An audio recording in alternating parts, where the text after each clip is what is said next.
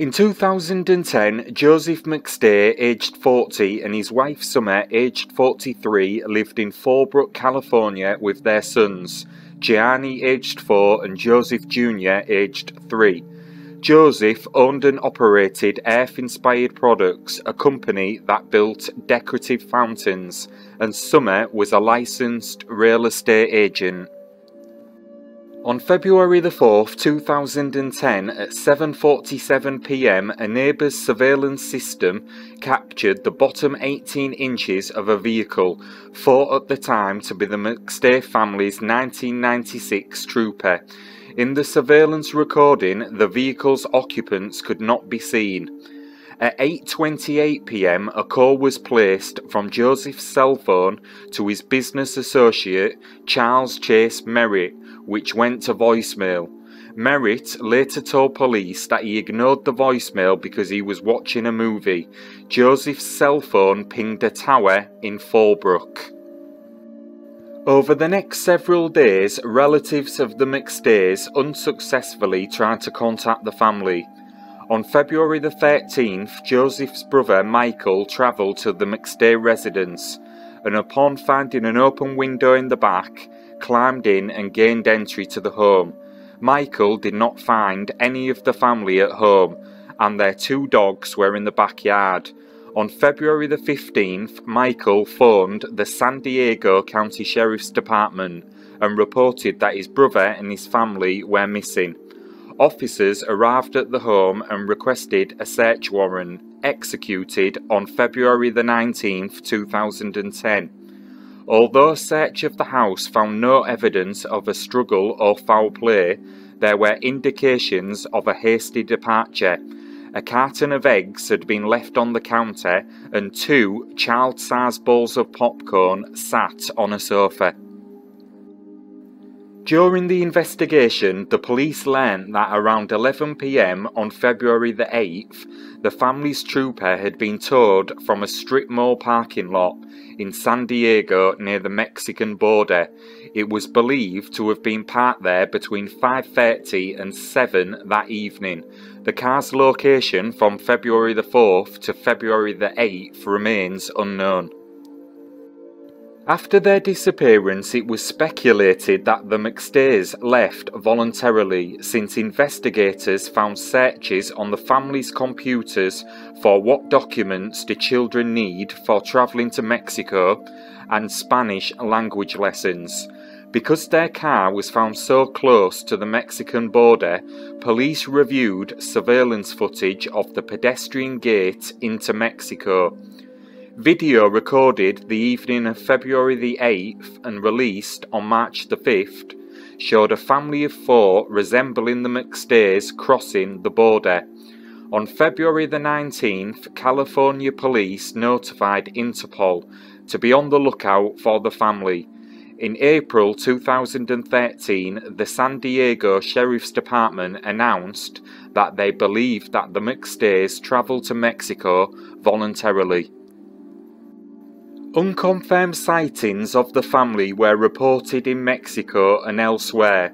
Relatives of the McStays doubted that they would travel to Mexico, saying that Joseph and Summer avoided the country because of the safety threat posed by recent drug wars. Other critics of the theory noted that the McStays had more than $100,000 in bank accounts with no withdrawal of funds in preparation for a trip, and their accounts were untouched after their disappearance. Summer's sister stated that her passport was expired. Although it is possible for a US citizen to enter Mexico without a passport, one is required to re-enter the United States. Investigators and the public also focused on Merritt, who had been the last known person to have had contact with Joseph, and the first to notice his disappearance. According to state records, Merritt had felony convictions for burglary and receiving stolen property. His most recent felony conviction in 2001 was for the theft of $32,000 worth of welding and drilling equipment from San Gabriel Valley Ornamental Ironworks. An acquaintance of Merritt's told a San Diego reporter, "I think police should look at him and anyone associated with him." In 2013, Merritt acknowledged he had spent more than an hour with Joseph the day that the McStay family went missing. Merritt, who reportedly was the last person Joseph called from his cell phone, also said that he had passed a polygraph test and did not know anything that could help solve the mystery of the family's disappearance. When asked if he thought Merritt was a suspect, Joseph's father Patrick said, "I have to have faith in Chase because I have to have faith in my son. I believe that Joseph trusted Chase and believed in Chase. Do I think Chase is involved? I don't think so, and I truly hope not." Merritt said that he might write a book about the family, alleging that Summer had anger issues and that Joseph had been ill for some time with a mysterious ailment. Joseph's family confirmed that he had an unexplained illness and that Summer was possessive of her husband, but they called Merritt's suggestion that she was responsible for his illness unfounded. Patrick said, "I truly believe she loved my son."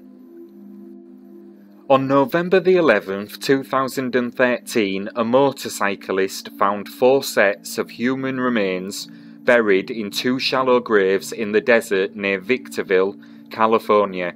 2 days later, 2 sets of remains were officially identified as those of Joseph and Summer McStay. The deaths were ruled a homicide, and San Bernardino County authorities said they believed the family died of blunt force trauma inside their home, but declined to discuss specifics of the deaths or a motive. On November the 5th, 2014, detectives from the San Bernardino County Sheriff's Department arrested Merritt in connection with the deaths of the McStay family after discovering that his DNA had been recovered from their car. His arrest was announced on November the 7th, 2014. Merritt was charged with 4 counts of murder, and the district attorney sought the death penalty in July 2015. Merritt's defense attorney filed a request to have the case dismissed because of the wording used by the prosecution when the charges were filed. According to the arrest warrant affidavits filed in the case, autopsies concluded that all 4 victims had been beaten to death with a blunt object, and investigators believe the murder weapon was a 3-pound sledgehammer which was found in the grave containing the remains of Summer and their son. Investigators testified they believed the victims were tortured before they were killed.